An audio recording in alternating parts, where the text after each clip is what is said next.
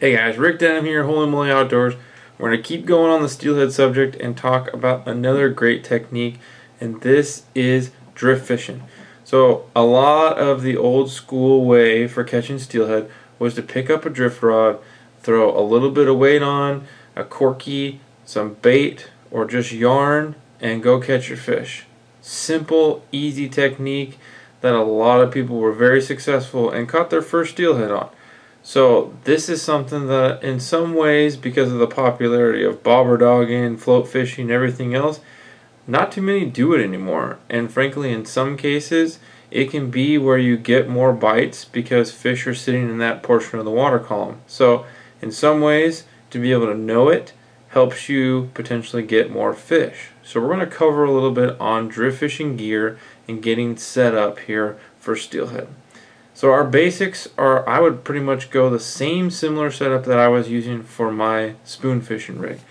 My same 8 to 12, 10 to 20 rod with a low profile bait casting reel, spool up with 10 to 12 pound test line. This is mono, and then you want some kind of sinker system rig. Now there's two different ways you can set this up.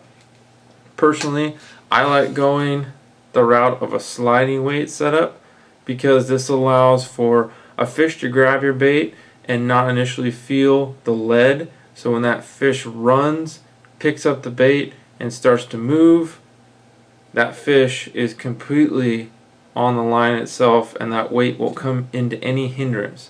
In particular as well, if you're netting a fish, that lead gets caught, that fish has the ability to keep running and swimming away and not having the lead be a reason for losing a fish. So that's a sliding weight setup.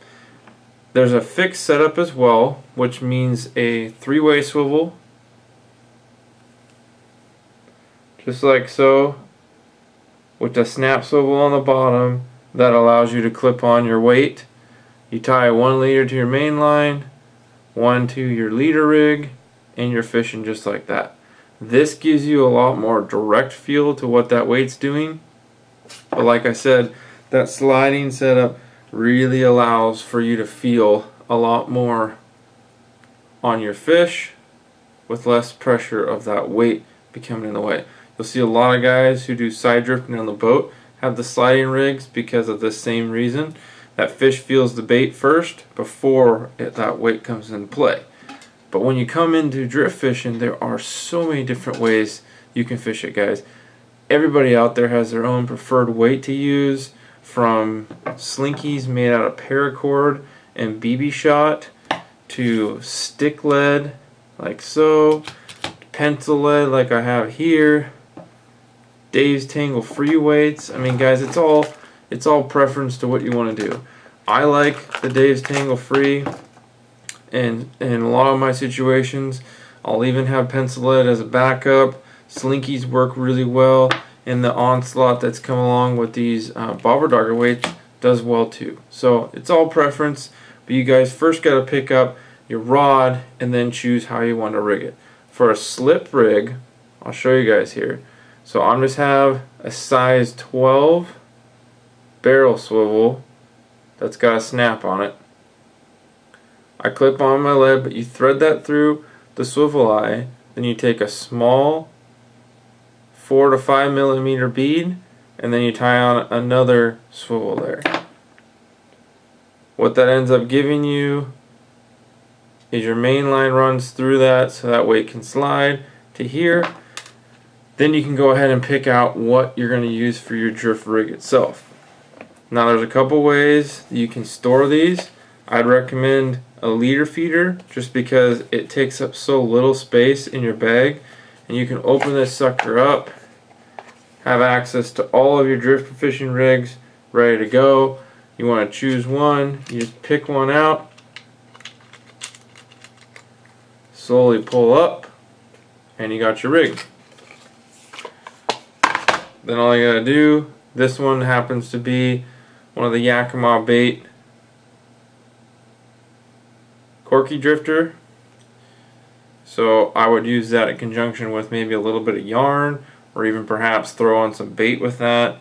But I'm tying my leaders about 3 to 3.5 feet and that's about the max that I'm running, because these fish are going to hug close to the bottom. The longer the leader you have, the more chances you're working on your dental work on these fish, as opposed to actually legitimately getting them to bite. So I like to keep them short. I like to be able to really utilize the technique to allow these fish to bite it, instead of just trying to see how many fish we can bring in the side. Because drift fishing, if used wrong, cannot be the most ethical way to fish. So I really try and stick to that 3 to 3.5 foot of leader length, and by the time you're all said and done, you have your weight tied on, just like so, down to your rig, and you're ready to fish. Now, drift fishing, a lot like fishing hardware with spoons, you cast slightly upstream, letting that thing sink in the water, and you'll feel it tick the bottom. And a tip that I learned a few years ago from a buddy of mine who's really good at drift fishing, he walks into a hole, doesn't tie on a leader yet, but casts his weight set up and feels the bottom. If you're getting that bounce of the lead ticking the bottom every 3 or 4 feet, that's the perfect way to do it. Instead of just dragging the bottom the whole way, you have a little bit too much. So I learned that, and as I went through my experience of casting out, doing the same thing, you learn that's the right rig for that depth, and then you tie on your leader and start fishing. You'll be more successful right out of the gate, because you're going to be able to get those fish in a way that the presentation's most natural. Drift fishing is a way to present naturally baits on the bottom to these fish right in front of their face. So it can be bait, it could be pink worms, you guys can just fish beads. A lot of different things work really well for drift fishing, so keep that in mind. It's another versatile technique to have in your arsenal, and I really hope this, guys, helps you out. We'll have to get on the water here and show you guys what I'm talking about as far as how to do the technique, but as far as setting up and gearing up for it, you're all set here. So thanks a lot for watching. Rick Denham, Holy Moly Outdoors, sign off, take care, and fish on.